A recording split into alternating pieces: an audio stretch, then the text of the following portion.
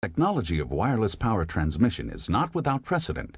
Significant demonstrations and verifications of electric power transfer efficiency and high power delivery at long range have been accomplished by NASA. The most dramatic of these was the NASA JPL Goldstone demonstration conducted in 1975, in which 34,000 watts of power was safely transmitted over 1.5 kilometers at an efficiency of greater than 82%. It was then, and remains today, what can be called the world record for high-power, long-distance wireless power transmission. The NASA JPL Venus Station 26-meter antenna, with its 500,000-watt transmitter, was used to perform a 1.54-kilometer wireless power transmission to a Rectenn array located on the Goldstone site's collimation tower. 4,590 Rectenn elements with high-efficiency gallium arsenide diodes were fabricated at the Rectenn Microwave and Power Tube Lab and assembled in Rectenn subarrays of about 1 meter square.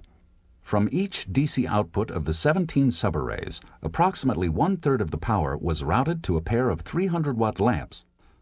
The lamps were arranged in the geometry of the Rectenn array and wired to corresponding positions such that illumination of the lights would represent the received power beam at the Rectenn.